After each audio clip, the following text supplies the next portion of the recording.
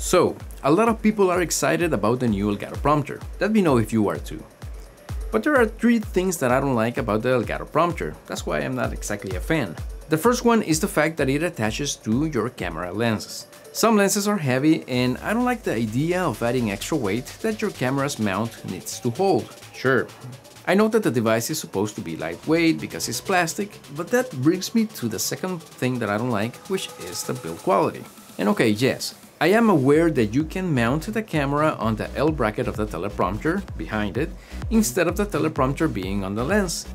But I wouldn't feel all that confident putting the weight of a lens and an expensive camera on a plastic teleprompter. I mean, even the cold shoes are made of plastic. It really doesn't inspire premium. Now that brings me to the third thing that I don't like, and that's the price. It's going for $280 for a plastic teleprompter. And I agree it has a lot of value and it even includes a screen, but what if you could do almost everything that the Elgato Prompter can, but with a much cheaper alternative that's actually built like a tank?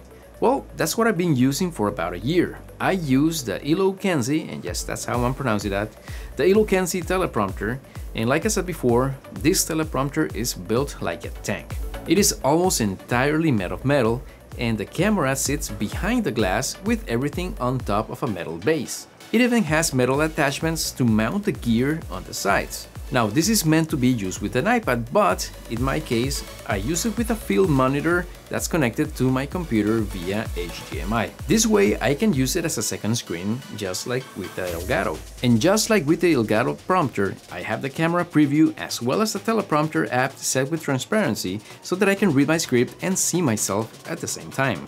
And because the field monitor is a second screen, you can also have your video conferencing software of choice and make eye contact with your meeting participants. So, what does this combo cost?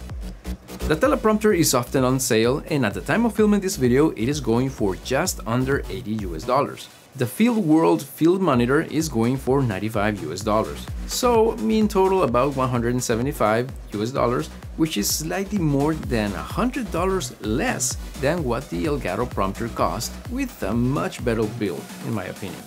And if you happen to already have an iPad that supports Sidecar, you wouldn't even need to buy the field monitor. By the way, everything that I mentioned is linked in the description down below. Now, these are affiliate links, so if you buy any of these items, I will get a commission at no extra cost to you, and you will be greatly helping me out.